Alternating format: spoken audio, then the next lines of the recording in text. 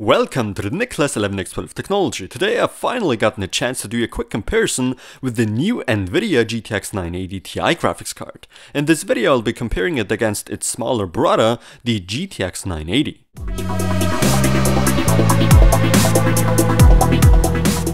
The price difference isn't exactly small, but we'll see if it's really worth it paying more for the GTX 980 Ti and how much more performance we can expect from it. So without further ado, let's bring on the benchmarks.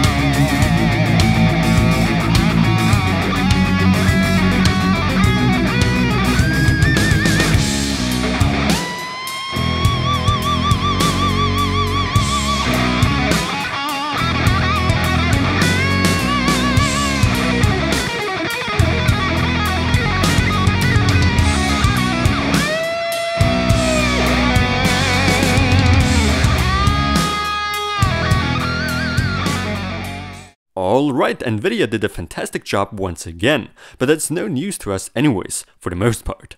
No matter which game I throw at the GTX 980 Ti, it beats the 980 by miles, and that's really impressive considering it's still a single GPU card. The temperatures are a bit on the higher side already, but for reference cards that I've tested here, that's still not too bad. Lots of room for improvements with aftermarket coolers. As for power consumption, I'm really surprised on how NVIDIA does their magic. When seen proportionally, the power consumption didn't really increase as much as the performance did over the GTX 980. What is NVIDIA doing? I'm assuming they're practicing some kind of black magic, but hey, I'm okay with that. Price performance wise, well, that's a bit hard to judge.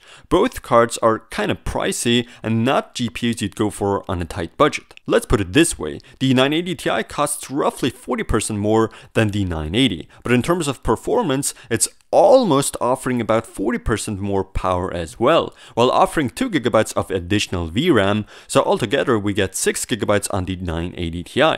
And yeah, that's it I guess. I hope this video could illustrate the performance difference to you between these two graphics cards. Stay tuned for more. Next time I'll try to compare it with the Titan X, if I can get my hands on one. Thanks for watching, don't forget to subscribe, and visit nicholas11x12techx.com to see videos there earlier than on YouTube.